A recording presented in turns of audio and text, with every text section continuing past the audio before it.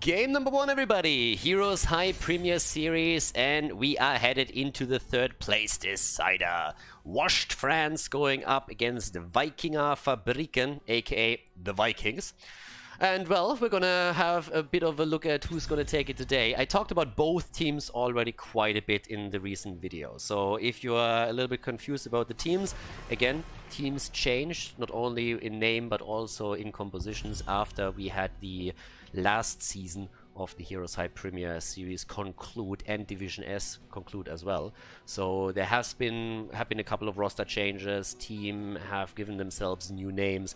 Obviously, Washed France is pretty much still the setup with which we've seen another Washed Up or Washed Up 2.0, however you want to call them. But the lineup that has played in the last Premier Series for HeroesHype, there were a couple of changes, especially since Granite Gaming picked up Chris amongst others. So there has been a bit of a roster shuffle, but there's still familiar names that you see on all these sides. And especially when you're looking over to the Swedish team in red right now, we have Schwimpy playing in here, as you can see with the Smurf account right now. We have Smexy even playing with the boys a bit. So it's a pretty sweet setup overall. And this could be a really cool series too. It's a bit difficult to really predict who's going to be the favorite in this one, since obviously both teams changed slightly. Now, Washed France with a ban on Tracer, and we also have, well, Chen and Rexa banned out, so that's heroes that especially Hazor, well, when it comes to Rexa, this heroes that Hazorps has played a lot in the past for them. But there's the Mephisto ban, since Marke is obviously still fond of that guy, so let's see how this is gonna turn out. I'm kind of excited for this. Again, we don't really know the power levels about the two teams at this point. We've seen them obviously play in the semi-finals, but that only gives you so much information, because right now we are starting into the second half of the year, and therefore a lot of these teams will just rise and fall in power level slightly. But wow, we have actually Vala taken immediately. Yeah, right away. Marke again. Vala is super popular right now in Europe, and for good reason. I mean, she is doing exceptionally well in all the games where she gets played.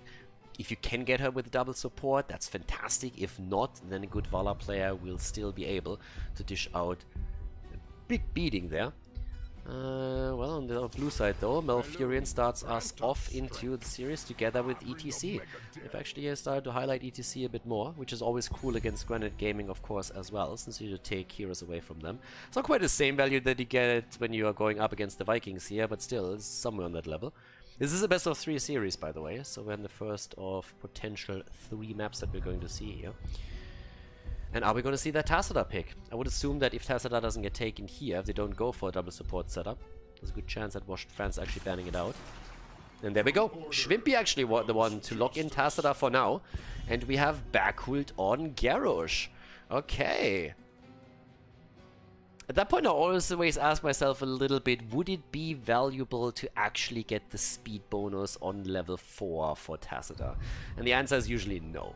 That's mostly something that you see in Storm League or Quick Match from people that have no idea what they're doing. Especially with Vala, you can go either into armor or into the extra life leech, but very rarely does it make sense to give the speed advantage through Tassadar to the front line. We've seen that trick with Zarya, on the other hand, a lot. But I kind of doubt a bit that we're going to see it here. Then again, things change, so maybe there's a chance, but at this point I would say the chance is very, very slim. Either way, we're having currently the ban on Tyrande, so no additional stuns that are coming out from this one. And Li Ming gets picked off as well. So Mane can't actually play with Li Ming here. And yeah, I'm a little bit interested what Mane is going to play, because I would say that Kel'Thas is still something that he could pull off here. He loves to play his Kel'Thas, and Tomb of the Spider Queen is one of the few maps where he has shown the hero in the past. Now, Hazorps. Are we going to see him on that bot lane again? I mean, actually go Gul'dan this time. Okay, time for the fell. And all shall Swiffer. Leoric is in. Now that the bot lane got, oh sorry, the offlaners got banned out this heavily. Makes a bit more sense. But yeah, good setup for now. Like, both of the teams are having a really solid and stable setup for the time being. But the question is, what's the bot lane hero for the Vikings? That's my main question right now. We're still missing, of course, Mexi, but that could be Rhaegar for him. Just to name one hero that they could play. It's Uther instead, so we even see the Divine Shield. And we have Junkrat now too. So Tassadar likely going to take over the bot lane at the beginning. Or Junkrat. Depends a little bit. Could play a bit of a different setup now too. But Hazu still needs a hero, and we have the off lane, so he played a lot of Jim Raynor. We have seen a bit more Phoenix lately too, which is another hero that he could theoretically pick if you want to have an auto attacker with a setup. And this is going to conclude the draft for game number 1 then. And it's Thrall, they go triple frontline. They add Thrall for the mix, triple melee, Gul'dan the only range damage dealer, and with this, ladies, we are actually heading straight into game number 1 of the best of 3 series here at the HeroesHype Premier Series. Game on, everybody! We have our first map in the best of 3 series. Over to the left side, Washed France with Hazops on Thrall, Banana Age on Malfurion, Dayquaza on Leoric, Main on Gul'dan, and Masquerade on ETC. To the right side of the map, the Vikings with Smexy on Uther, Muck on Vala, we have Schwimpy on Tacita, Gia on Junkrat, and Berghult on Garrosh. Alright, let's get the action going here. This is going to be a really interesting game, especially since I want to see how much that double support Vala can pull off here. We've seen Mucke already with the hero a few times, so rocking the cowgirl here with a Cloud. And in this lineup, there's a very target-rich environment at the front, since there's a double melee being used. So that should also lead us into Reign of Vengeance over Strafe this time, since there's plenty of interrupts available for the blue team as well. And that's going to be a fun one. I think Mucke should be able to get a lot of damage out there. For me personally, it's really coming down to melee again. If he can, with a good Horrify after level 10, disrupt the flow of the double support, he might be able to allow them to get quick kills in against Vala. But right now, that setup with the double support might just be a little bit too much for Washed France to handle. But again, we're getting a little bit ahead of ourselves. At this point, it's obviously just the early poke that we're seeing here. But the lineup that we have for the Vikings is a really solid one. I'm a little bit skeptical on that Uther still. It's mostly North America that is really massively on board with Uther. I like that he has the panic button where he can simply use the Divine Shield and keep Vala alive. But I honestly would have expected them to go maybe into Vega. There's a couple of other choices they could have made too. Uther surprised me slightly because Europe hasn't really been on the Uther train for a long time. But Uther has a couple of cool tools that he brings to the table, and his stun, especially after Benediction on 16, is obviously a big one, so you have more of lockdown. And if you're really just interested in the burst here, then he helps with that too, so he can allow Mucke to go a lot deeper with this entire action, of course, as well. We'll see how much that comes into play then. For now, Hazops is actually the one that has to rush away here pretty quickly up towards the top and is already in slight trouble here. Hazu gets... No, he doesn't get away. Uther, yeah. Oh my god, Smexy with the kill, and that's the first blood against Thrall. Yeah, hashtag not my war chief. So he's already down. Schwimpy barely gets out as Masquerade was threatening him for a second. That's a great start for the red team. The Vikings doing well and working obviously on their first turn in now too. As Vala, as expected, heads into the build, and here comes Kala's Embrace for the extra lifesteal through their Plasma Shield. Alright, so far so good. He attacks at the same time all the way up to the top as Dayquaza is currently getting attacked here. And is able to move out without much trouble. But again, the early kill against them is a bit of a setback, but it's nothing really that's going to have too much of an impact. We have now also for Hazops outside of Echo of Elements the Frostwolf pack, so he's working on the mana management with the wolves, and also in addition to it the cooldown reduction that could capitalize with with the Alpha Wolf later on at level 16 if it goes down that path. But I think Thunderstorm might be the better choice for them, especially if they want to have the point-and-click damage against Vala.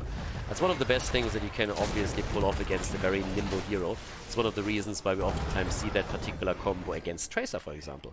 But Vala is, in many ways, similar to that. All the other attackers in this case are. But the early game looks good for the Vikings at this point. We have Smexy again taking the position there. There's a stun follow-up possibly, but yet the power slide up, and instead they're trying to turn it against Berghult with the slow from Leoric. They nearly got that kill in. Junkrat wasn't there though, and that means that an entire wave at the top got pushed out, and this one is pretty much a loss in experience now for the blue team. I mean, Leo comes in a bit late and is able to soak the remaining few minions, but they definitely lost a fair share. And that means that we have a decent lead already for the Vikings here when it comes to experience. So I gotta say, Washed France in a bit of trouble at this point. So we have now 2 stacks on the Frostwolf pack for Hazorps. So need to be cautious with this too. He wants to keep those stacks alive. Backhook gets that shield quite a bit at the front. This is one of the reasons why, especially with that setup, I could have totally seen them going to the armor on level 4 instead of the life leech. Only Bala will be able to capitalize on that, but if your goal is to keep the front line alive because it's the only melee hero, then having that extra armor might just be enough to make it happen. As it stands though, we have with level 7 also the Hand of Freedom taken. Vala gets out. Is actually able to escape here. That was nearly the first kill for Washed France. Malfurion, by the way, is also a bit low on mana. Is now topping it off again as Backhold is just throwing Azorps around. Interrupts, of course, are the priority at this point. And in this case, there's none against the Thrall. And that means that the Blue Web Weavers are going to descend first. So yeah, sweet setup for them. We're now having topside Dequaza sitting tight against Gia. We're also seeing down at the bottom of the map, again, Masquerade with his little pressure play against Vala, trying to put her into a corner, quite successfully at that. Has to hold back his power slide oftentimes, since obviously Garrosh would be a huge problem. And that didn't really work out. Smexy just ate a lot of damage, and oh boy, are they pushing this hard now. Yeah, the Web Weaver's already there. Nobody's dealing with the mid lane. They have actually moved down to the bottom of the map with nearly the entire squad. Mid lane is getting massive value now, and Washed Up is just playing their cards beautifully here. I mean, seriously, this is looking great for them. This is the first Web Weaver wave, and they're getting mad value out of it. I mean, even the Web Weaver in the middle has now been able to take down the entire wall pretty much. And they're already rotating in, creating more space, especially through ETC's face melt. But the bottom fort has been eliminated, and at the top there's severe damage too. That's a great setup for them. I mean, honestly, this is really, really strong what they just showcased here. They might not have taken a massive lead in experience by this, but now the passive increase that they get is a strong one. And yeah, top side also broken through here. For first objective, that's pretty powerful. That's quite nice. And with this said, we're having Hazo again starting to also take down the camp together with Mena over to the right side of the map. We're currently seeing the same action happening from the Vikings. But yeah, so far so good. Level 10 is going to drop for both. There's obviously still the threat of another turn-in from Washed France. They're soon going to have enough gems to make it happen, now to be exact. But we still haven't seen the first turn-in for the Vikings. Here's the attempt of Gia to turn in another 17. That would be enough to seal the deal. But there's the Entomb against Backhult. Can they get the kill? And the answer is no. Backhult moves out. That's one of the problems that you have when you are only rocking a single range damage dealer. But now that level 10 abilities are in, we're seeing Shrimpy with a wall. Build that wall. And on top of that, we're also having the Divine Shield and Horrify. I mean, this is going to be the big one. This is going to be the big choice here. And Shrimpy with solid force wall play would really ruin the day a little bit. I mean, just pressure, for example, the escape path like he does right now. And Masquerade gets out. Horrify has been used too to keep him alive here. I don't even know if it was necessarily needed, but it was definitely the safe choice for them. Another wall is already in play. Tassadar drops walls faster than Donald Trump can write tweets. It's pretty amazing. I mean, it's a nice skill to have, especially after level 20, of course. And up at the top lane, the pressure against another one. I mean, so far, things are starting to equal out a little bit since the Vikings are taking down structures on the outer side as well. So, there we go. That is actually a 4-4-4 pretty much. It's party time, baby! Oh yeah, Divine Shield keeps him alive for a short moment. Garrosh, that is. And he is able to turn it around and punish E2C for that audacity. There's no time to party right here, baby. So instead, it's ETC that goes down. Riptire and another Force Wall. There we go. Nicely done. I gotta say, Shrimpy is really doing well with it. I mean, holy hell, that was pretty cool. So we have also the kill against against Khaldor, and that's 4 kills against 0 all of a sudden. So much for that, the power of that lineup. Double support Vala doing extremely well right now. And that was actually insane. That was really well coordinated from them. I like it. Especially, you have to consider, this is a newly formed team too. Now granted, Washed France obviously is not quite the same lineup that we had for Washed Up in the past. That lineup has shifted significantly. But it's kind of cool to see that we're having a bit of a switch when it comes to the power levels for the teams, since especially towards the end of the first season in 2019, we had Washed Up pretty much dominate everything. But again, lineups change, and especially since Grand Gaming picked up Chris and Nick is now playing with Mobsio, it's a lot harder for Washed Up to rely on that strength that they had previously.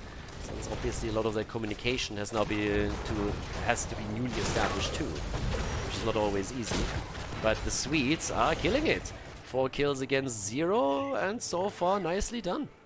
I mean, right now we have the Web Weaver at the top, starting to pressure even more. Second Web Weaver wave for them. Down here is still a bit of a fight happening. Smexy is still sitting tight. Ooh, nearly the lockdown against Tasada. Hazu completes his quest finally, but gets locked down afterwards, and that's more gems lost now for Washed France. They're losing ground, and they're losing it quickly. They are still in control of at least 2 forts, but the Web Weaver topside is doing solid work, and there's another kill. Garrosh creating the opportunity for the team here. And that's 6 kills against 0 and level 13 talents. Top lane is absolutely opened up now. And it shouldn't take the keep down, but it will put them in a spot where at any point when the boss topside is taken, we're not only talking about keep, we could theoretically even talk about the core. So Smexy and his boys, not only with the lead in experience, but also a 6 kill lead.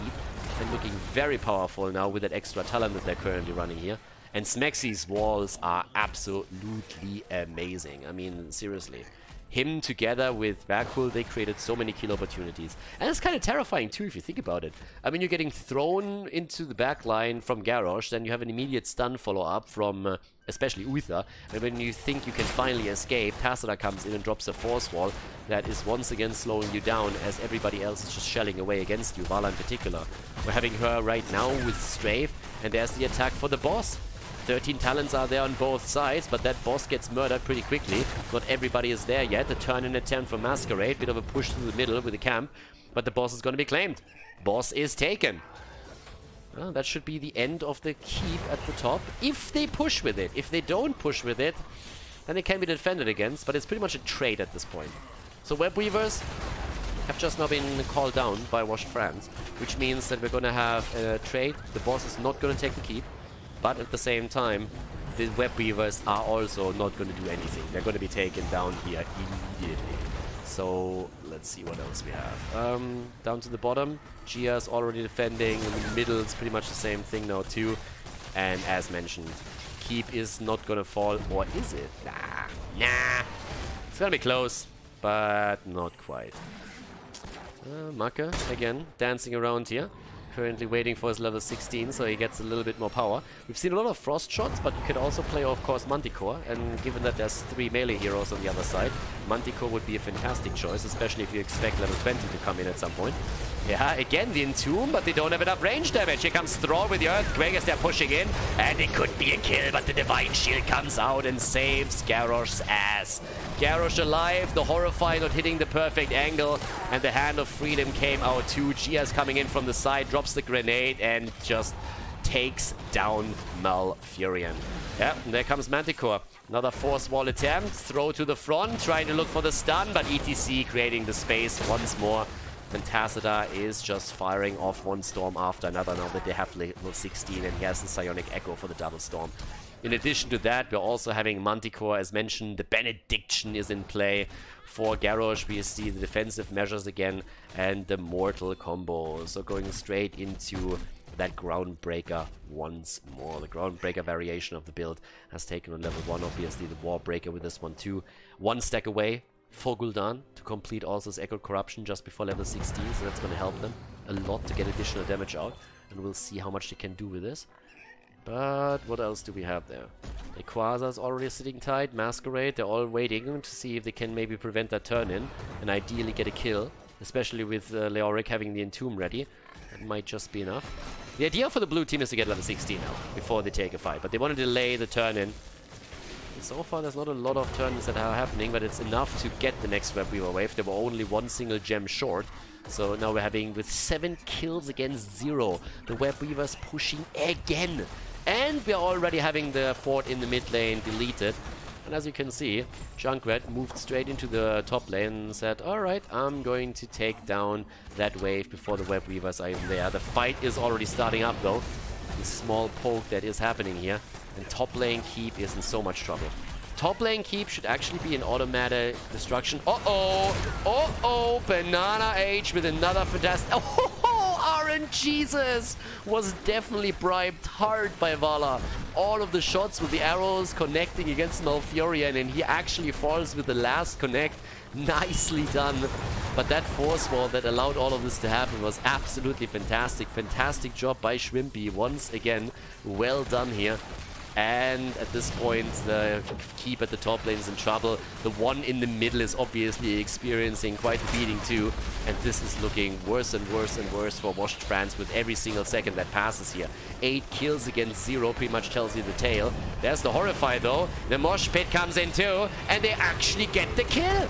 They get the kill against Uther. And guys, the top keep and the middle keep both still stand. Berghult, alive for now, gets pushed back in. And Berghult might die and should die. Yeah, no, no way. 9 hit points. Tassada falls. But Berghult, he had 9 hit points at one point. Hazops gets the lockdown against Junkrat, and they go for Marke now too. They might just get another kill here. Yep, indeed they do. 4 kills out of nowhere pretty much. But just look at these structures. Both of them are so low. Washed France is able to hold on to all the keeps, and they get 4 kills in total. That's insane. That is honestly insane. Now, Mena has already started now at the bottom of the map to deal with the Siege Giants and go straight for them. But damn, that is unbelievable. There's still a lead for the Vikings in the game here in experience. But yeah, that is just nuts. I mean, they could have taken 2 keeps with this if they just pushed a little bit harder. Honestly, if they would have known that they would lose half the heroes, one could have stayed behind and just taken the keep down and traded in for their life. But obviously they were trying to get away there. But yeah, what an insane setup. Game is obviously not over by any means, but the situation for Washed France is still a bit dire. They get the turn in, of course, but the question is how much can they do with it. If they can get a keep with it, now that would be the dream. That would be great. That's a little bit unlikely. Well, then again, if they get another good setup, they might actually be able to pull it off. They're focusing onto the bot lane where they have a catapult and Siege Giants push anyways. In terms of damage output, what else do we have with this? 45,000 for Gul'dan, but just look at Vala. 72,000. But she has to dish a lot of damage out since she is the main damage dealer. She's the only range damage dealer for them. Actually, it's not quite true. Obviously, you have Junkrat there as well, who's sitting at 32,000. But his siege damage is obviously phenomenal, despite the fact that we're also having Tassada in the game. Then you look over to Gul'dan, and he's sitting at 236,000 siege damage, and it's just insane. 20 now ready for both sides, and this is honestly where I start to become even more concerned for Washed Up or Washed France, just simply because we have the Farflight Quiver and Vala with the Divine Shield as she's caught by the Entomb. Vala can now just wreck the melee heroes. Vala has Manticore on level 16, so now with this she should be able to absolutely destroy the melee heroes here with her connects, and should get even more damage out. It's honestly scary. It's really, really, really scary what Vala can pull off with all of this. So we'll see if they can keep them alive. I mean, Leo already died, but he's going to be back soon. Azop still making the connect. Vala actually rooted and gets taken down. Fantastic move for Masquerade. Coming in from the side just the way that he did sealed her fate. If not for that, they would have definitely kept her alive. But that was a great move. Masquerade himself needs still to be cautious though, because as you can see, Shrimpy, he's doing a great job just trying to lock them down as quickly as he can with a force barrier here. So, insane cooldown reduction. I mean, he can pretty much spam this out with no cooldown whatsoever at this point. But it is a fantastic setup. And, well, all of the quest talents The exception for Junkrat's level 4 have now been claimed. With Vala down, there's obviously not enough damage to really contest the boss approach that we're seeing from Washed France. And this first game is already getting really nice. Look at Shrimpy, by the way, he's done with this shit. He wants to take it down, and he is going to get it. Yep, that keep is toast, and now he's going to retreat for the defense. And the boss is already up at the top, but the first keep just has fallen, and it's on the side of Washed France. Shrimpy's just saying, guys, I got enough. I can't watch this on the minimap any longer. I have to go in and make sure that we actually at least get this one, so that we have a few catapults pushing through, or I'm going to bite in I don't know, some meatballs or something.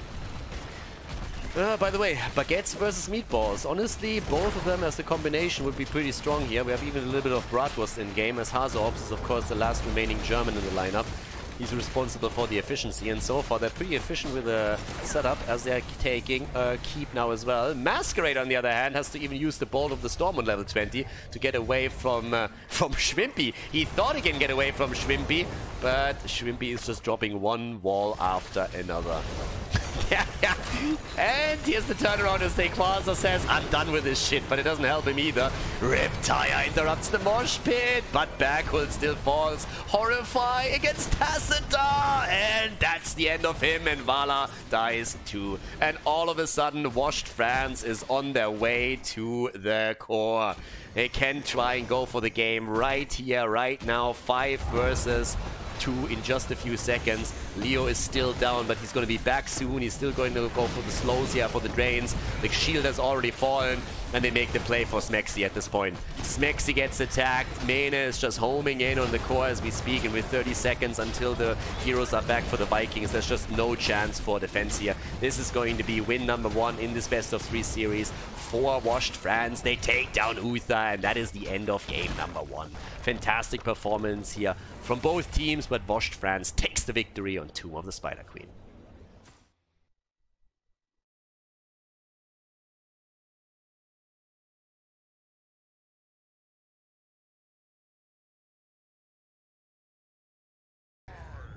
Game number 2, everybody. Infernal Shrines is the map, and we have Washed France in the lead against the Vikings.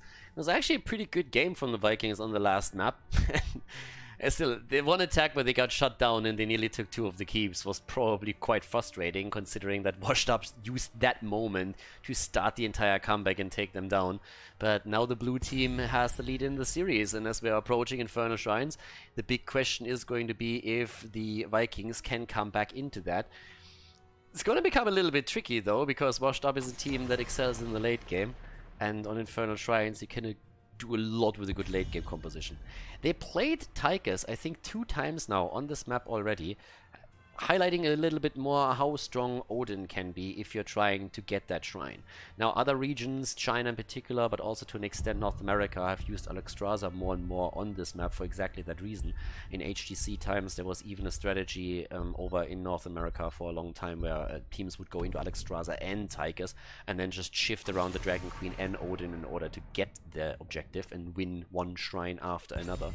But we're having now also Mephisto banned out against Maka, since this is normally the hero that he likes to play on this map, even though recently he hasn't really focused onto it as much anymore as he did in the past, but he still plays it. Chen, since he is super strong, is taken. The big part of Chen is really that once that he has the triple panda, once he uses his ult, he can easily jump into the back line and, especially with a bit of help from any other hero, annihilate a squishy. I mean, we've seen him chase down Malfurions, Tyrandas, like Hanzos. It doesn't really matter like who is in the backline as a squishy hero. If Chen gets the ult through and someone else jumps in with it, it's pretty much a secured kill, or it's very difficult to keep the target alive. So he can wreak havoc in big team fights in your backline, and that's one of the reasons why he gets actually banned out. We don't really see Keck play with him anymore, because Keck, honestly, it's a pretty shitty ult these days. Even after the attempted buffs that Blizzard has introduced, it just doesn't compare even to the pandas. So Vala gets banned out this time too. Vala obviously a really, really strong hero on this map as well, just simply because you gain stacks on the objective when you're going for that, and on top of that, you're also getting the hero damage out.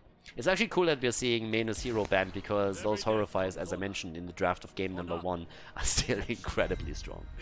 Hanzo at this point gets locked in pretty much instantly. And, well, with that, we're waiting for the picks for Washed France. As we're sitting in the draft, there's still something that I want to actually throw out there, because the question pops up so often that I feel I have to answer it again, especially on YouTube. Sometimes people ask me, hey, why don't you include the drafts in your video? As you see, there's a draft right here. So pretty much the rule of thumb is every single time that you see a draft in a video on YouTube or here on the Twitch channel, the game has been commentated live. But as I obviously also cast games from North America occasionally, where there's a huge time difference, or sometimes I cast a couple of games afterwards when we couldn't cast them live because, let's say, the two semifinals are played at the same time and not consecutively, then I cast one of the games from replays, and unfortunately Blizzard doesn't include the draft in replays, so every single time that you don't see a draft analysis in one of those videos or on the live stream, you can assume that it's actually a replay cast that you're watching and that it's not necessarily a live game. The same happened today. Before we started into the semifinal, into the third place decider, I actually casted the semifinal from yesterday that I couldn't cast live because both of the semifinals were played at the same time from replays to get things started here. So I hope that explains things a bit for everybody that was still on the fence on that. But as the draft continued, we have actually Leoric played super early together with Diablo, so the front line is already locked in for Washed France. And Leo is really good on the map because, well, Entomb is fantastic. You get a lot of AoE damage on the shrine, which is really nice for them. Backhold Honest Tyrael, on the other hand, great hero if you're just trying to secure a position a bit longer. And having Sanctification on the shrine is insane. And there's the Alexstrasza ban. So Alexstrasza actually gets banned out right now. Obviously she can combo with Diablo quite a lot too, but one reason is just that Dragon Queen. And you want to make sure that your opponent doesn't have that, and they are a bit worried about this. Especially with that Tychus focus that we have seen from HeroesHype for Washed France and Washed Up previously on this map. I think they played it now 2-3 times already. But with that said, Tyrande gets locked in again, and there is Jaina. So we have Diablo and Tyrande as a stun combination, and then Jaina for the burst damage right after it, as we're heading into the second game. And this is the third place decider, so there's obviously points on the line. There's prize money on the line too. There's points, but we're still in a qualifier where you can gather points for the big final playoffs that we just had for the first season in the HeroesHype Premier Series. Final two picks for the Vikings, the Vikinger Fabriken, and it's Thrall and Tracer. All right, party time. Malfurion Tracer, fantastic combo. The heal over time.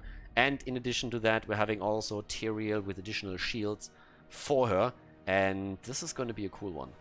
This is going to be a really nice one, because obviously Tyrande is already on the menu. You can really go for Jaina if she doesn't have Ice Block yet, in the early game particularly. But with that said, what is Mene going to get here? Now that we have Jaina, I mean, he could play that hero too. Or what are we having for him?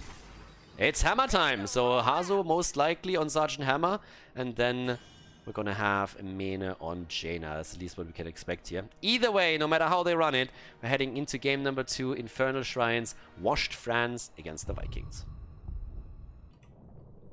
Game number 2, everybody, and we have Hammer time again. They gave the German the tank, and when the Germans have their panzers, then it becomes scary, and HeroesHype is no exception. So Washed France here, straight with the German Panzer Brigade here. It's actually a bit weird because it's playing with mainly French people, and I don't really think they have the fondest memories of the German tanks, but I mean, either way, whatever floats your boat. Banana Age on Tyrande, Mene on Jaina, Quasar on Leoric, and Masquerade on Diablo. On the other side of the map, the Vikings with Smexion Malfurion, Muck on Thrall, Schwippy on Tracer, we have Backhold on Tyrael, and Gia on Hanzo. The interesting part with this is actually that Hammer is not only a hero that HeroesHype loves to play on Infernal Shrines and Battlefield of Eternity, and with which they are extremely good, but at the same time, it's a fantastic hero against Tracer, of course. Since Tracer is very, very, like... The problem with Tracer is that her mobility makes it oftentimes difficult to land skill shots against her. This is why auto attacks or point and click damage is really, really good against Tracer. Oftentimes you see, for example, Thrall again picked her so that you can use the Chain Lightning, or you have, let's say, I don't know, Reyna on the other side. But especially when we're talking about Sergeant Hammer, the auto attacks, they really hurt. I mean, it's really packing a punch. So if Tracer is finding herself in range, then Hammer can absolutely demolish her. And that comes on top of Sergeant Hammer's ability to really just control a position on a shrine or anywhere else. So this is going to be a pretty difficult setup for Schwimpy in certain situations. I mean, again, you can still get a lot of kills with this. Tracer obviously is a hero that relies really on the swiftness and the dashes into the backline, and then with a quick kill and a recall out, you try to get an advantage there. It's not really a composition that is necessarily designed to absolutely out AoE the opponent's team. If you're going up against Leo with a skeleton swing and then also Jaina on top of that, that's difficult enough as it is. Yeah, down here, look at Schwimpy. Schwimpy is already in trouble thanks to all the auto attacks. Even with the shield that we saw from Tyrael, no kill against Hazo, and the cam has been taken. Yeah, Tracer goes down as Mene comes in from the side and gets the kill in. Alright, that helped. And that's obviously setting the game up pretty nicely for Washed France.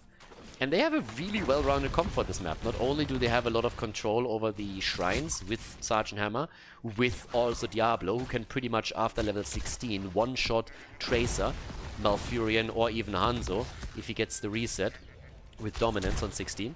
But in addition to that, we're just having them with more wave clear than their opponent, and the Vikings, they rely on kills. They really do. I mean, Hanzo is fantastic on the map, obviously, and pretty much in every setup, especially with the stun setup that he has. But they need their kills here, and that's what they're gonna be waiting for. Masquerade with the aggression, again, has a bit of a lockdown with the root as Malfurion is laying down the lawn. And the quest completed for Thrall as he gets his Echo of Elements stacked 2 minutes and 30 seconds into the game. But I'm a bit scared for the Vikings. That's going to be a tough composition to break through when you are on the shrine and sitting in a 5 versus 5 setup. Also, we're having, for now, the target practice taken on level 1, and in addition to that, the explosive arrows. So, a bit of a different build for Hanzo, not speccing into scatter shots or anything like that. But there's the setup, and this is exactly where we have now to watch out for the strategy of the Vikings if they're able to get their kills and when they really need them, because right now Hazo is securing a good position for the team, is setting himself up with Sergeant Hammer, and this is obviously before hovering siege mode. Once he has that, things are even easier for him and much more comfortable. So he wants to get the next level, he wants to get the next talent, and he should get it also quite quickly and a lot faster than the Vikings. So really good setup for the first objective here. Yeah, wall stun is in, follow-up is there, good combo, backhold alive, long enough, gets out, but with the tank already that demolished, they can't really fight for this position any longer. Still much better wave clear from the Vikings as expected, and they held their own for a long time on the shrine, but now they're falling behind significantly, and there it is. The maybe the kill against Dibbles? Ah, yes, we do have that. But 2 against the red team, as we see not only Thrall, but also Tyrael fall. Then again, Tyrande has also been dropped. Arcane Punisher is in. And Tracer gets wrecked again. Mene for the second time, just absolutely annihilating her. But Sergeant Hammer falls right after that. It's a total slugfest here. I mean, it's just kill after kill after kill after kill. And the Punisher is sitting at the bottom of the map and is like, Team? Really? Nobody cares about me? Nobody gives a shit what's going on here? There's nobody defending. Finally, we have backhold there. But the wall has already been taken, and now they're going straight in for everything else. Yeah, it's actually kind of insane. So, Banana Age and Mene sitting in the mid lane here. Masquerade pausing the game for just a moment, has to set himself up properly. Has to talk to the rest of the gang here. That fort, by the way, is not completely gonna go down. Even with that Arcane Sentry, it should actually survive here if they're taking down the minions quickly. But when we're looking towards the top lane, I mean, Quasar has so far with Leo actually had quite the impact in the last game. If you can get to 20 and hit a couple of good buried alives against Tracer in particular, but also against Tyrael, for example, they're gonna look really strong here.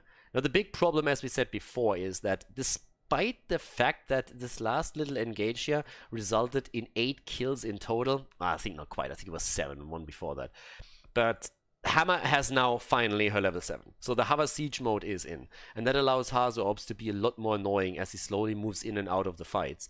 Now, the aggression that we've seen from the red team is going to continue the way that they just did, and they got a lot of kills. And obviously, as Schwimpy on Tracer is going to head into the late game, he's becoming more dangerous too. And when level 10 abilities are in, there's a lot of possible engages that they can set up, and Sanctification becomes a matter as well. But right now, it's still a good start for Washed France. They just need to make sure that once that level 10 abilities are in, they still keep that coordination up. Because the Vikings, despite the fact that they lost the last fight, did in a lot of regards a lot better than probably expected. Especially their wave clear is not looking as lacking as it seemed. So they're currently setting this up at the bot lane, but of course the fort is so low that just 1 or 2 shots from HeroesHype is going to eliminate it. So this one's down. It's a slight lane advantage that we're now having from them. But let's see what else is going to happen with this. Top lane, Marke still sitting at the poke, has by now also the Ancestral Wrath. Still the best talent for Thrall on level 7 for the hero. Good stain and also a quick burst that he can push through with it. Take Quasar. Missing the drain. But he has now the level 10 abilities, and this is where the Ring of Frost of Mane comes in again. Yeah, the stun didn't really work out here. Banana Age and Masquerade coordinate that better against Shrimpy. That could be another kill against Tracer. As it stands, that wasn't the case. But just look at this lineup. You get 1 Entomb through, and you follow that up with Apocalypse, Ring of Frost, or with the BFG. I mean, you can get insta-kills now from them. It is crazy. It's absolutely crazy what kind of a setup they currently have here with Heroics. And it's very, very scary. The Meme Strike for Hanzo. So once the Entomb drops, you can actually drop the Meme Strike right there and try to zone the opponent out a little bit with it. Not necessarily the worst thing. Problem is you don't have anything where you can follow up on the stun anyways. So maybe that zone control might give you something if your opponent tries to make a play just to interrupt alone. It'd be worth it for you. 5 kills against 3 still, and we're all waiting for the next objective, which is this time going to spawn bot side, top side, as both of the teams are now waiting for their Shaman camp to be taken too.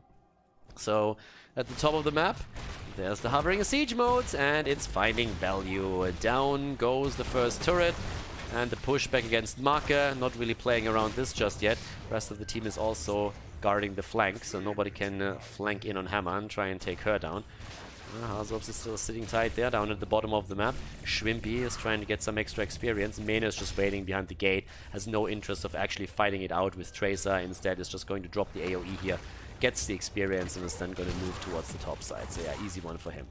This then again is Shrimpy's little plan. He wants to get the rotation. Up at the top, nearly a kill. Shrimpy still sitting there. Mane playing it very, very safe. And Shrimpy has to back out. If Mane would have taken a different path and not straight into the fort, he would have died there. I mean, again, this seems like such a small thing, but this is actually what makes a very experienced player.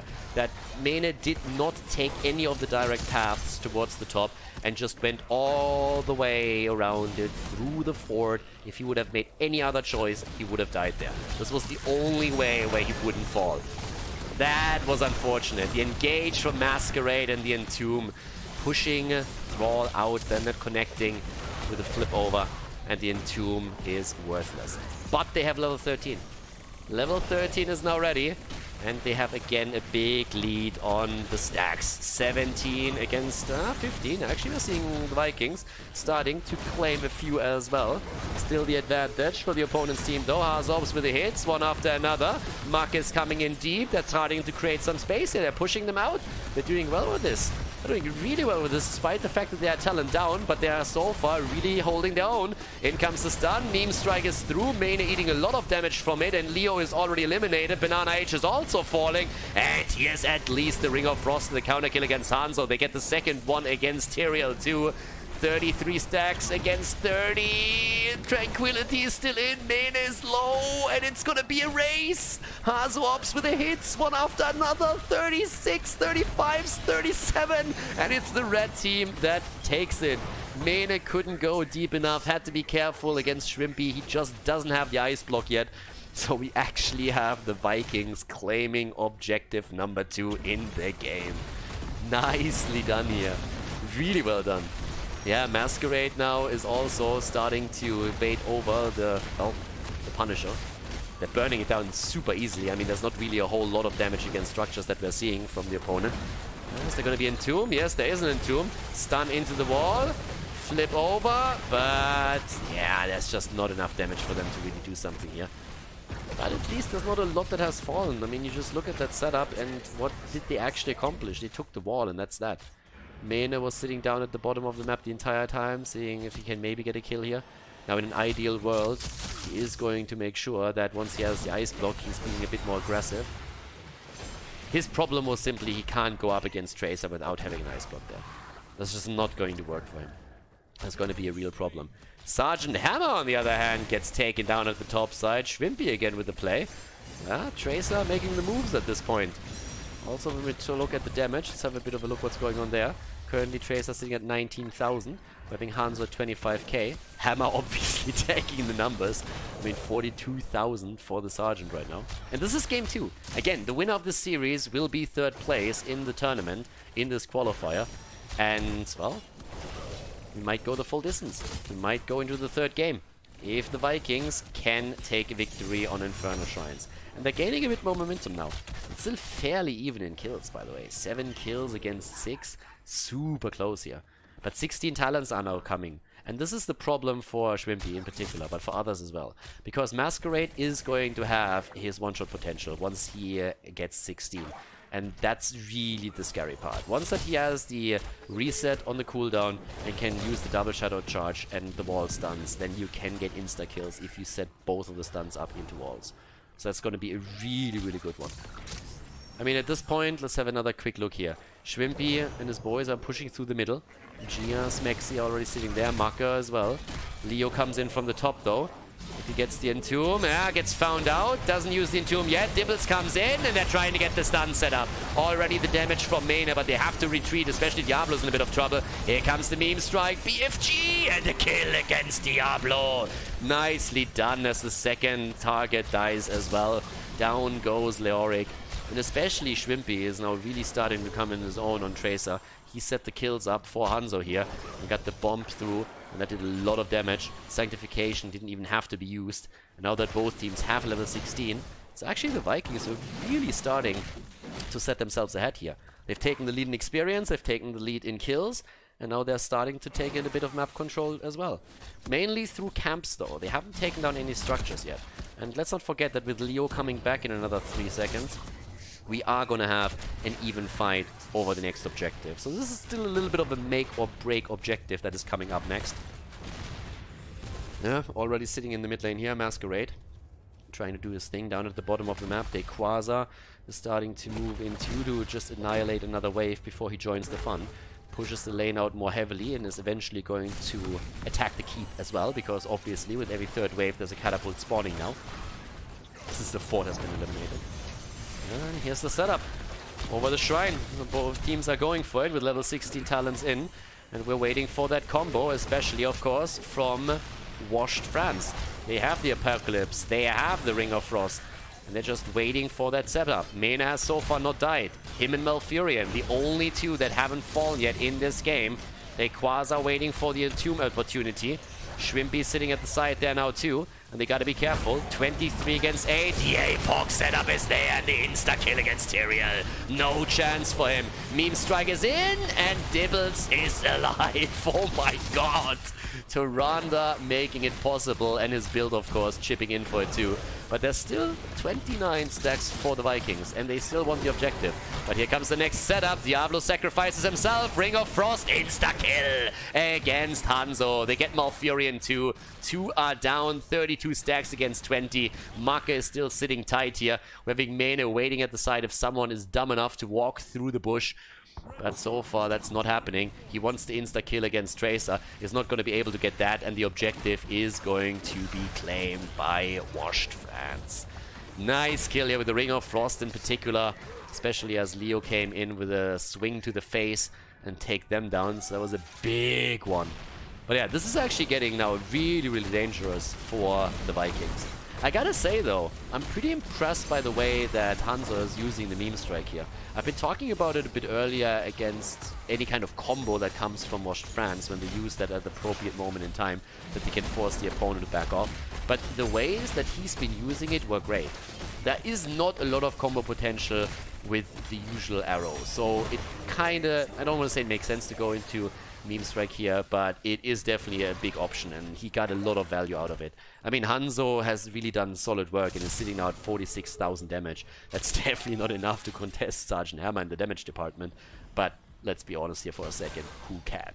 If you have a good Hammer player, even just a hard, like even just a decent one, you are going to end up in a scenario where Hammer has probably the top damage in the game here. So, well, with this, camps are now getting attacked, and level 20 is the next point on the agenda for the teams here. And with the control that we're now seeing on the camps, it's likely that Washed France is going to get that. So, yep, down to the bottom. We're now having the attack against the next camp already aimed at.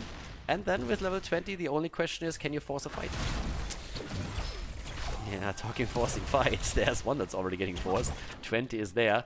Schwimpy has the problem that if he goes too deep, he is going to be hit by the Buried Alive and not going to get out of there. But this is where they try to capitalize on the Storm Talons. They're pushing through the bot lane as much as they can. And, well, there we have it. Going for the wall with Storm Talons. Leo coming in too.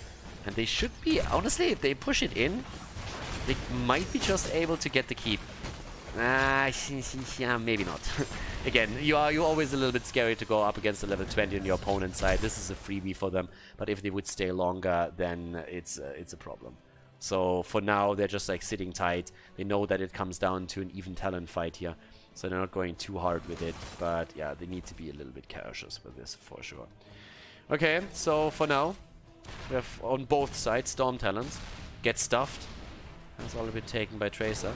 And now we're also seeing the Dragon Awakens, and that one is big. Getting the cooldown reduction now with the way that it has been used the entire time from them, from Gia, that is actually pretty big. Having a good setup there with massive cooldown reduction on these long and drawn out fights is absolutely fantastic for them. So we'll see how much Hanzo is going to get out of this. Mena, by the way, also with cooldown reduction. He went into Cold Snap on level 20. We see this a lot more. And obviously, by now, he also has his Ice Block, as we've already seen previously. So he has all the tools in his arsenal now. And it's an insane arsenal that they have here. I mean, again, Buried Alive is a game changer.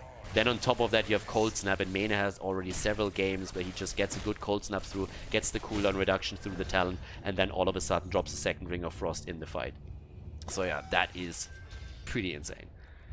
But there's a lot more to be talking about as well. Earthen Shield's also true, but this is a scary fight now for both of them. But the position from Sergeant Hammer, and again, we have the Ultra Capacitators now too. Yeah, it's a scary position for Vikings to be in, because down at the bottom of the map, the fort is gone, and the wall at the keep is also eliminated. So if Washed Fans gets this one, there's a chance that they are going to take the entire thing. Here we go again. Apox setup. Not quite successful, but the Ring of Frost connects, and here comes the kill. Yep, there's at least the Dragon Strike value, but next kill against Marke, maybe not quite, but here comes Leo. Swiffer to the face and has to move out, but they get the initial kill against Malfurion. Oh my god, look how low they are. Masquerade tries to go in, and they actually get Tyrael. Hazorps is still shelling away. There's the cooldown reduction, and they get at least the kill against Diablo. They look for Mena. Mena is chasing them down now, 1v3ing pretty much, but Leo comes in. Pretty amazing Ice Block here. That was perfect, but still the kill. Thrall down, so is Jaina. Hazorps is already starting to focus onto the shrine. What a setup, and a double catapult is already dealing with the keep. And again, this is the lane that the Punisher is going to move through to, so it's a really bad spot for the red team to be in. Up at the top side, Diablo can now try and get himself a couple of stacks, since he obviously died in the last fight and was reset on the baseline. So he's going to get a lot out of this one. And with 31 now on the side of Washed France, stacks that is on the shrine itself, they're going to also claim the next objective here. What a setup once again. Mane actually just going in. But I gotta say, I'm amazed by the Hanzo value in this game. 59,000 damage now against the 78,000 that we have for Hammer. Mane is sitting on 37k. Dibbles by now, having a few additional stacks as well, which means that we're currently seeing him at 8. Honestly expected him with a little bit more. If they can buy some time for him, that would be great. But yeah, they're holding back the shrine. They're waiting for Mena to come back so that they're not losing anything here. Nequaza sitting at the side. One single swipe would make sure that they get the objective, but they want to buy themselves a bit of time there. And just to set this up again, this one is pretty much non-existent anymore. And here's the kill attempt into the baseline, into the backline. They're already pinging around here. And yeah, these are the moments when you try and get the kill. In comes, yeah, Schwimpy. Mena sees him, moves back immediately. Here comes the Dragon Arrow. The kill against Tyrande, instantaneous. And they actually are able... Oh, Backhool! Oh, Backhool down! And Thrall is dead as well. The counter kill attempt against Leoric as he's ghosting in once more. But with now a 1-for-2 trade in the kill department, this is starting to look dicey again. Yes, it's the support that has fallen on the side of Washed France, but they should have to sustain with the Punisher to go for the core regardless. There it is already. Mena is moving in. A nice attempt by the Vikings, but this is looking really difficult now. They're baiting the Punisher over. Smexy falls though. The Quasar is low, but the shield is also falling, and Hazops is still alive, and he is just shelling the shit out of Schwimpy whenever he moves in, and that is the end of Tracer, but it's also the end of Jaina. But with Hazops on the tank, there's just no other way. This game is over. This series is over. Washed France is going to take the 3rd place in this HeroesHype Premier Series. Fantastic series by them. Well played, and they take a 2-0 victory over the Vikinger Fabriken in this tournament. Nicely done and well played. Hey guys, thanks for watching today's video, and I hope that you enjoyed the match and the commentary. The remaining time of the video has been added to protect against spoilers caused by the length of the video itself. But please keep in mind though that this does not only mean more work for me, but also has a negative impact on the popularity of the videos and the channel because of YouTube's algorithms. It would be greatly appreciated if you'd consider supporting the channel and help me to continue the daily esports coverage by clicking the join button below the video or supporting me through the Patreon page linked in the video description. Thanks a lot for the support, and see you guys next time.